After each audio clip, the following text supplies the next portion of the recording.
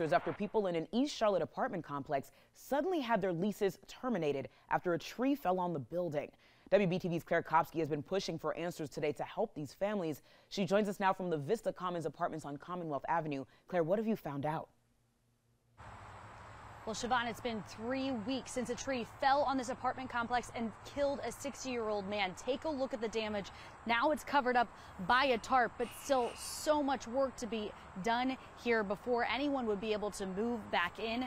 Take a look at this footage from Drone 3 showing the tree not long after it fell in the middle of the night. Neighbors tell me they felt the apartment building move and knocked them out of their bed.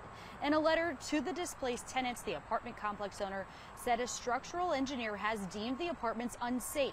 The same neighbors are ones who were told they would be moved into an apartment affiliated with Vista Commons weeks ago, and then they were told their leases were terminated, leaving them nowhere to go. One of those residents said this whole experience has been truly traumatizing. Yeah, to be displaced and not on my own accord, I'm going through so many emotions right now. Why wouldn't you look out for us? You know what I mean? Like who does that? You know what I mean? Bro, a tree failed. So, I don't know.